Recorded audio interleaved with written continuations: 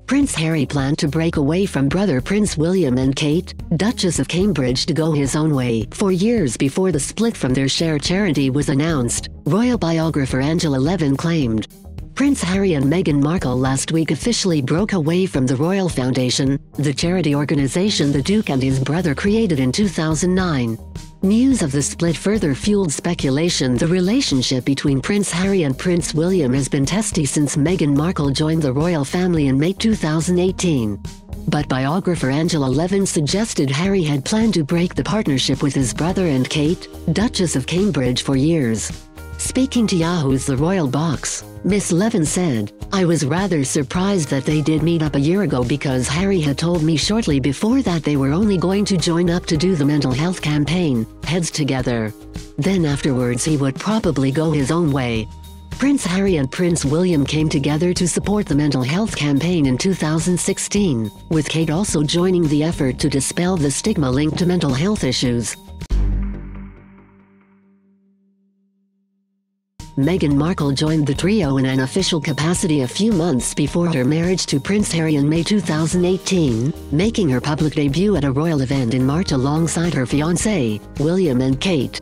But Buckingham Palace in June confirmed the Duke and Duchess of Sussex would split from the Royal Foundation in a move designed to best complement the work and responsibilities the couples have.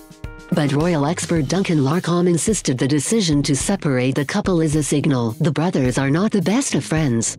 Mr. Larcombe said, "It's definitely a sign things aren't going so swimmingly for the four of them. I think the rift stuff is a little overplayed, but certainly the fact they now have their own media team, they are now living in a different palace or place. There's a lot of signs perhaps they are not the best of friends." Commentator Ingrid Seward claimed the brothers have broken the Queen's heart with their alleged feud, but has kept her distance to avoid interfering. Miss Seward said, "Her Majesty does not care for the alleged feuding amongst her grandchildren William and Harry. That would make her very sad. But she would never interfere with their lives." The decision to split the foundation work came a few months after Buckingham Palace confirmed the Duke and Duchess of Sussex had been granted their personal household and would receive their own communication team after previously sharing with William and Kate. In a statement the palace said, "The Queen has agreed to the creation of a new household for the Duke and Duchess of Sussex, following their marriage in May last year. The household, which will be created with the support of the Queen and the Prince of Wales, will be established in the spring. The Queen has given permission for the Duke and Duchess of Sussex to base their household office at Buckingham Palace. Their Royal Highnesses will appoint new communications staff, who will form part of the Buckingham Palace communications team and report to the Queen's Communications Secretary, Donald McCabe."